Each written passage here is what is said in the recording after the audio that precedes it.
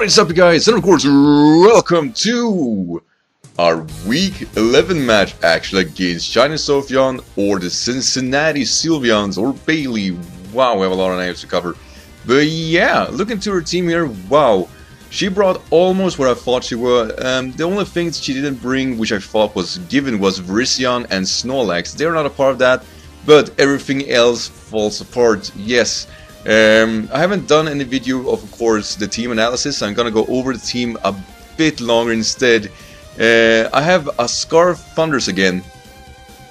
Yeah, the thing is I needed that. I needed for Tornadus and the Starmie to be able to come in on them and switch out, because she is fairly weak to electric mons. Her only mons that could stand the test is of course Landorus, which obviously is on her team, and Ampharos. They are the ones who can take it. The rest kinda stumbles with it, which means I need to guarantee to outspeed. Doublade is there for Snorlax, Sylvyons, which is not a part of this game. God freaking damn it. So it's pretty much wasted. Can Oko, Starmie, that's about it. Stoutlands of defensive nature, being adamant with max HP, 96 in attack and 160 I do believe in defense. With leftovers is enough actually to be 5-hit KO by Jolly Landers and 4-hit KO by an adamant Landorus if it is Scarf, which she must have in this game. Then we have offensive Scissor with enough speed investment to outspeed Crocune and Heatran. Rose Raid with Toxic Spikes, basically. If she was gonna bring Snorlax, then that was the point of Rose Raid. Rose Raid also OHKOs her Clefable, which is not a part of this game either. So yeah, you know, she had a pretty potent team, so Rose Raid seems to fit the bill. But with this team, it's not gonna do all that much. And Keldeo is there for Suicune and yeah, Heatran too. Keldeo walls these guys. Even if her Heatran is somewhat offensive, I can still take on its stabs and substitutes. It's a substitute Calm Mind with Skull's Secret Sword. So the only thing this team struggle with is actually Tornadus. But Tornadus falls to a Sword Stance Bullet Punch, and it falls also to Volt Switch. If it is Assault Vested, then that is a 2-hit KO. Also, if it is Assault Vest, Skull shouldn't do more than 25%, and of course, Tornadus is gonna be the #1 switching for Keldeo throughout this game, without a doubt, really. And basically, I need to have my predictions game right. I never play with like a lot of stamina in my team, but this time I was really forced to, because last time I actually faced Sophie.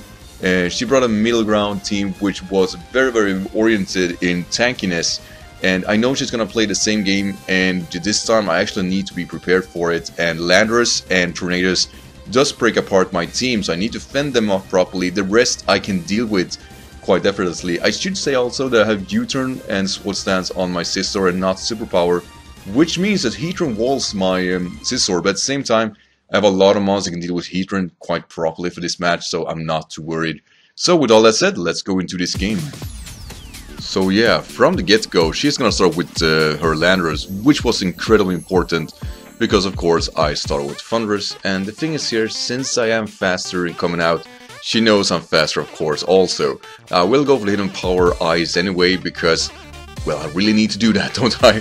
So Hidden Power Ice will do just about nope on the Heatran, and like I said, I have Keldeo for a switch in, so it's not bad by any means, but at the same time, probably should have Volt switched there, probably should have done that, predicting that, but you know, it's too early to predict the tougher calls. So it goes for Fire Blast. That does a lot of damage, which tells me that's definitely offensive, but at the same time, she can't break my sub, and she can miss Fire Blast. So knowing that, I'll actually go for a substitute here. Oh, I do not. I go for a Skull first time. Of course I do. My bad. Why did I do that? Anyway, that Skull shows me that she's Assault Vest, which means that my Thunders can't kill it. But the main perk here is, while that's true, that also means that she doesn't necessarily can't touch my Thunders that well either. So he goes to Fabio, and that's quite alright. That means that she's gonna get the Mega Evolution up, and I could have gone for Hidden Power Ice, scouting the damage, but I'm pretty sure this one is defensive no matter what. So I'm gonna go to my Papaya Berry, actually, Rose Raid. I was juggling to actually have Assault Vest and Giga Drain, but I ended up with Papaya Berry and Toxic Spike, which in afterthought was kind of a waste considering the team she brought. I do not die by Dragon Pulse, I don't really have to worry about it, but I can't take another one. Now she will switch out and go to Ringo, probably predicting spikes or anything like that. I went directly for Sludge Bomb, should probably gone for Leaf Storm. I can't outspeed this Stormy, even if it is offensive, because I'm modest and just about speed enough to outspeed Suicune. So I predict the Psyshock really nicely actually, and I get a very safe switch in here. And now I predict her to actually bring her Landorus. I'm gonna bring also my defensive Stoutland, and basically take this opportunity to get something Thunder Wave, because like I said, even if she stays in against my Stoutland, she's at best for a 5-hit KO. And whether or not she's gonna risk that, it's up to her, but I think she predicted me to go for an Ice Fang here. She gotta switch out, go to Suicune, which is probably the Pokemon that does suffer the least for this kind of situation. And at the same time, having this Paralyze might be helpful depending on what's happened. But yeah, this means that I am forced now to, of course, bring Keldeo. And as long as I don't get burned in this matchup, I should be able to force out Suicune quite effortlessly. And she gets fully paralyzed, and that of course is great, because that means that we can go for a sub here actually freely, because the thing is, if she is Rest Talk with Calm Mind and stuff like that, that means that we actually wall her and can win the Calm Mind wars. And if I get 3 Calm Minds up, then Hurricane doesn't break my sub either. But she'll go for not Falco, goes for Hurricane, does land it, and I go for a Scald, and let's just say this. Still no burn in sight, and I really regret not to have Ice to win this game, being that the Suicune actually is somewhat forced out naturally by my Keldeo. I should probably have thought about that before going into this match. So I'm gonna bring back Arcglass, and here comes the Hurricane, lands it again actually, and while it doesn't do a lot of damage, she does get the confusion. And I have a tough call here. Either I go for the Hidden Power Ice predicting Landorus or her Mega Ampharos, or I switch out. I decided to, you know, risk it and go for, of course, the Hidden Power Ice. I do land it, and like I said here, if she is defensive, that means she is well within the area of a 2-hit KO. But since I am confused, I can't stay in. That also means I have to sack something, because like I said, I can't sack my Thundurus. Thundurus is far more important, and she goes for Agility. And that's really bad, so I'm gonna go for Shadow Sneak, just get as much damage as possible. And I do get in that sweet spot area where Bullet Punch is actually an 85% chance of killing her from that range. She's in the 50% area, which means that I shouldn't really need to worry about this. Bullet Punch is definitely gonna take her out here. So, you know, I felt great. I was like, until this point, I felt like, yeah, I have the momentum, I have everything, I'm doing everything right. Then... perfect. Of course I got a freaking low roll. I do survive that Thunderbolt, obviously, but yeah, that was definitely not supposed to happen, and that is extremely frustrating, because with damage on my Scizor, I basically is forced here to either go for a Bullet Punch sacking it, or try to roost up. But I'm gonna decide to sack Daros, and he goes, or she goes, of course, for Heat Wave, and that's Daros out of the way. So Rose Ray didn't really do a whole lot this game, but at the same time, the monster that was gonna supposed to fend off was really not a point of this game. Now, here I have to make a really tough call, and I'll actually go for Volt Switch here. Should probably have gone for Superpower, but I get some nice damage there, but it's definitely not enough, and it's quite frustrating. So I go to Sylvyons, getting some leftovers going, and I should have seen this one coming. I definitely should have seen her going out to her Starmie, and I did not do that, and I think that was a tough call for me to do, because not only do I go for substitutes, I also know that she dies to 2 leftovers, and I am well within the area of actually stalling out, so she dies by Life Orb. But I don't make that call. I try to preserve my HP, but that also means, and I can't stress this enough, that also means that her Tornadus can come in freely again, so not the best series of play there, and somewhat frustrating actually. I hope I was forced to do stuff like this, because like I said, the Tornadus was a big threat for my team, and I'm basically letting it get into me, and it's healthy of course because of the regeneration. So I go back to Arcglass, seeing the Hurricane coming, I can definitely take another one, but that's about it. Like, now I am in that sweet area where it's no fun anymore. So she'll switch out, that's quite right. I actually predicted her here to go for Lando, or I had to make that call. I was basically pinned down here. So I do get Landers out of the way, and that's awesome, because that means that I can in theory actually sack off my Stoutland at this point, because it served well until this point actually. But anyway, the Tornadus come back. Like I said, I need to be speedy still, so I'm gonna go to Stoutland, and if I remember correctly here, she goes for a Heat Wave instead of a Hurricane, and we take that well. Like, we take that really well. That's a crit, and we like still are living.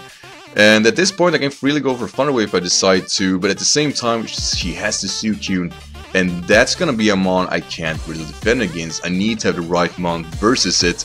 So here comes Step. I do believe I go straight on for return, just want to see how much it does, and I say that just about nope.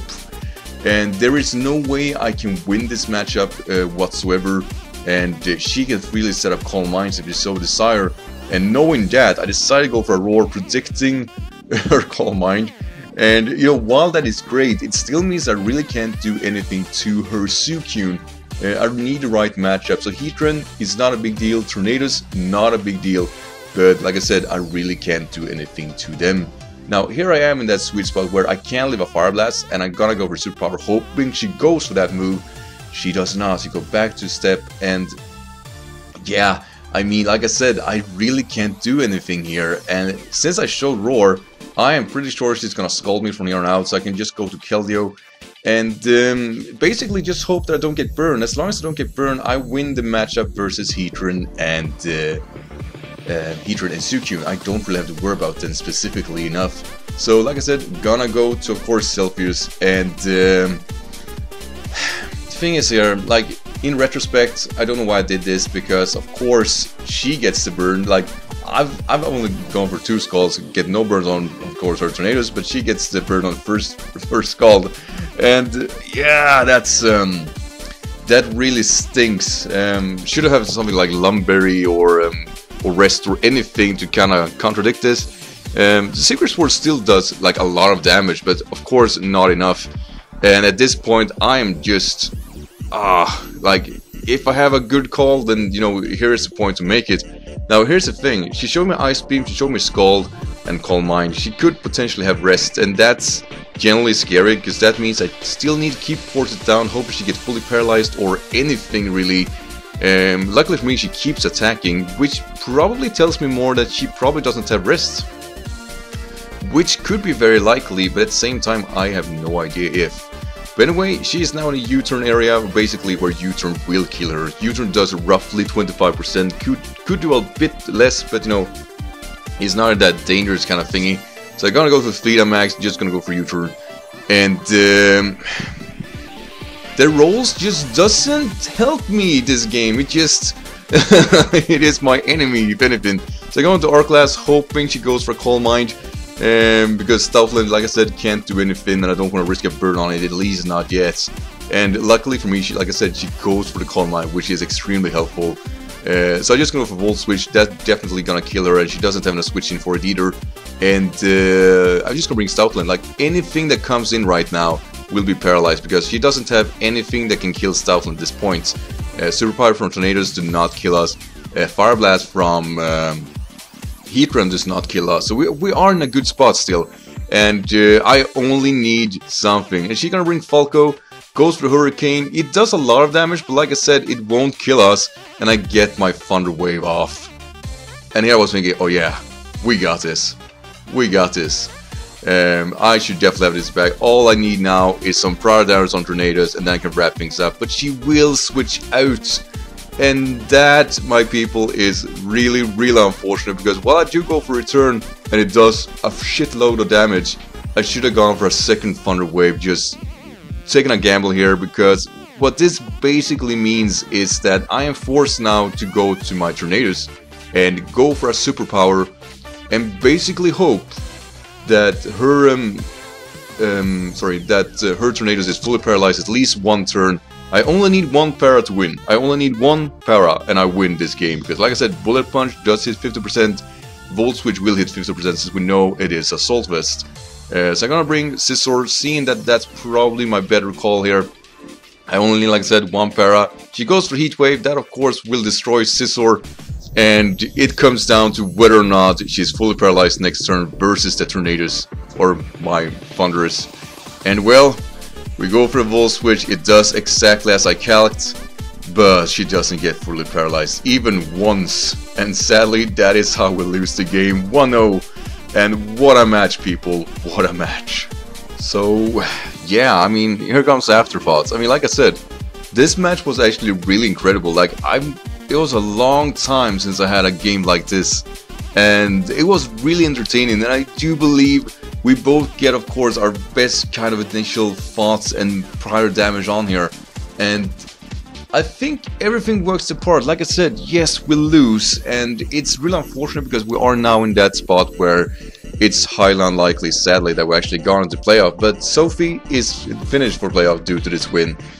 And yeah, like I said, it sucks, but if I had a game like this, then, you know, it's quite alright. Like I said, a few things didn't go my way. I have 2 rolls in my disadvantage, and of course the Skullburn didn't help. No fully paralyzation on the Tornadus, and she lands, I do believe, 4 Hurricanes without a miss. So it definitely felt like I was in a small disadvantage here, but at the same time, that's the game. Like, honestly, there is nothing to it. I think my design on Stoutlands did exactly what it was supposed to do. I do think that my Thunders did exactly what I hoped it would do, and same thing went for almost Sister. Like I said, the Bullet Punch against Ampharos, extremely frustrating, but in the end it might not have mattered as much.